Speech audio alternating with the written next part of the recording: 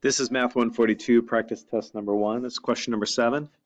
And we're supposed to find the exact value of the cosine of the inverse tangent of negative 9/40. So let's sketch this out a little bit, help us think about that. Inverse tangent only returns values in the first and fourth quadrant. So this negative 9/40 must be going on over here. So I'll sketch that triangle. Notice it's that rotation right there. Negative 9/40 tangent. Tangent's opposite over adjacent, so this must be 9 and this must be 40. Notice it's not drawn to scale. And what I'm going to need now is to actually figure out the hypotenuse of this triangle. I need it for cosine. So I'll use Pythagorean theorem. 40 squared plus 9 squared, and then I square root that.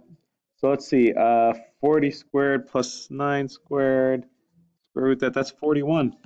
So this radius is 41, and that is illegible.